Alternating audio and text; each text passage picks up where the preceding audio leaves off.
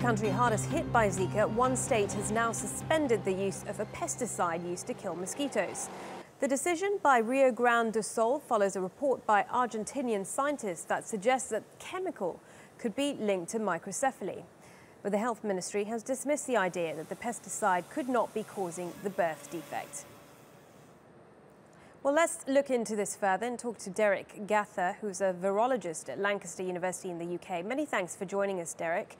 What do you make of these research claims that that this chemical could be responsible for microcephaly?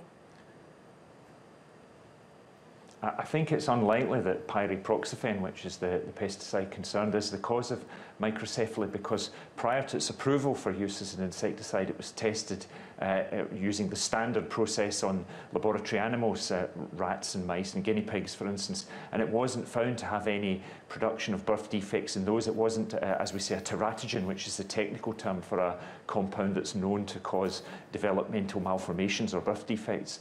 It's actually quite non-toxic in mammals, and the only toxicity that's been detected is a slight liver toxicity, but that would be at very high doses indeed, and certainly not the doses that are used to add to drinking water in Brazil would cause any liver toxicity either. So it's not a particularly good candidate to be the cause of microcephaly. So why would these Argentinian scientists come up with this conclusion?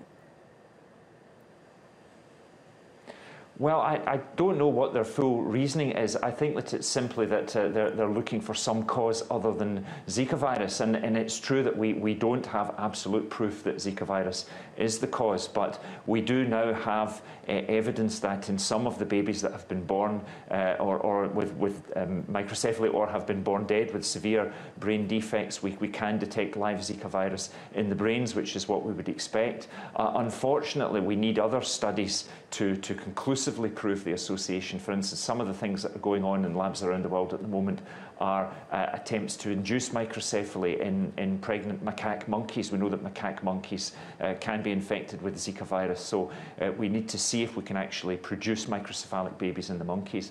And also in tissue culture, in brain cells that are grown in addition in the lab, we need to see what Zika virus actually does to the cells. Does Zika virus destroy the cells? Does it change their behaviour in any way?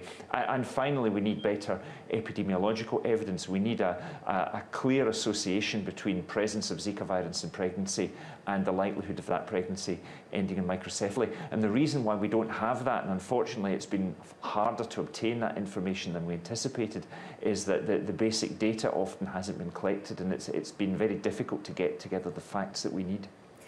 Other than Zika, what else has been linked to microcephaly?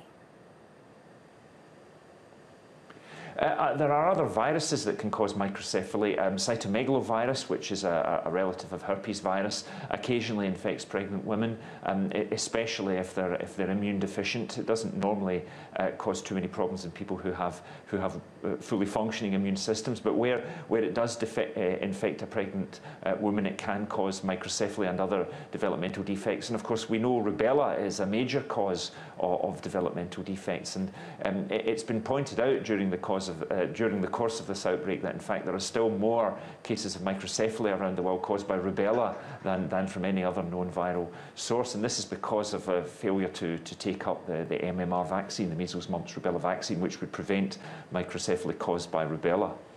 Okay, Dr. Derek Gather, really interesting to hear your thoughts, joining us there live from Lancaster University in the UK.